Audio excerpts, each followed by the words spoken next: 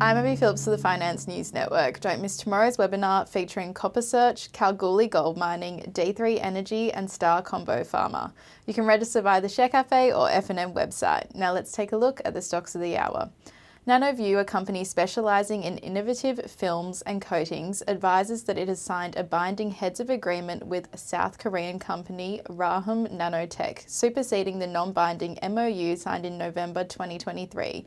The minimum orders of approximately $29.637 million is required by December 31, 2026 to maintain exclusivity.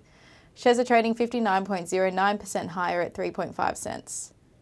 Anson has discovered high-grade critical minerals at its Anjana project in WA. The minerals include gallium, indium, germanium and barium. Shares are trading 1.92% higher at 13.25 cents. Prospect Resources announced that the Mumbezhai copper project acquisition has been completed.